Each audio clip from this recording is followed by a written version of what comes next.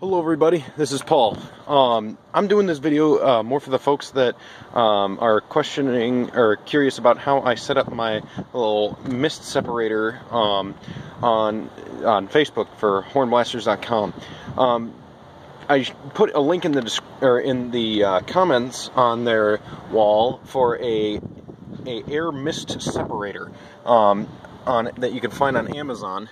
I'll throw a link down in the description here on this video for where to get it. This is the little separator. In one of my previous videos, I have a air filter that took out to about 40 micron in overall size. But this one actually gets down to 0.01 micron. This thing is the best of the best. And you can see I got a good amount of water in there. I have not emptied this in quite a while. But here's my setup. So pretty much my original tank to the system was this 2-gallon tank and a Viair 280C that came with it. I wanted a little more oomph to it, so I built this platform. And I actually no longer have the 280C on my system here. I have a 400C and a 480C. I was able to get the 480C for really inexpensive. Thank you and shout out to Manny at Hornblasters for getting me set up with that 480C. But pretty much we got the 2-liter hoses coming out of the compressors, and they go into a set of 3/8" pipes that come into here.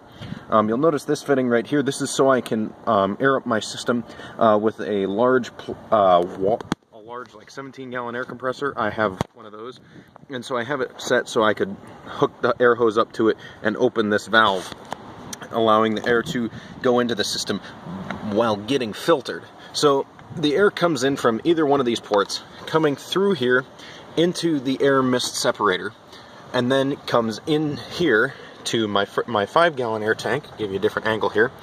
So it goes into my 5-gallon or come back over here to my 2-gallon.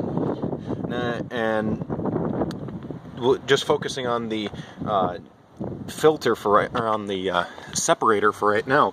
This thing is really amazing because all you have to do to empty it is press that button pretty hard. It has quite a bit of pressure on it right now. I think I got about 120 pounds in the system, right? 130 pounds in the system right now. But sorry about the wind. It's a howler today. But that air mist separator, I have not had to take apart my air system and let it air out since I installed that. It literally has been the end of my shocker squawking.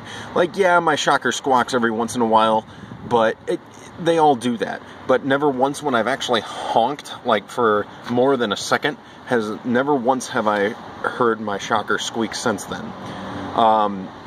If you set it into your car's alarm system and you hit the lock button so it just chirp honks like that, it will probably squeak once or twice, but do not be disheartened.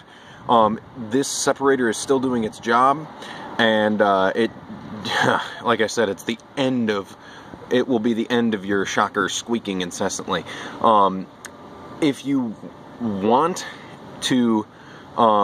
me to walk you through how to set up something like this for your own system, feel free to throw a comment down below, and I can probably get in touch with you to see if we can show you how to walk through your setup or something like that. So throw comments and questions down below, and we'll see you in the next video. Thanks for watching.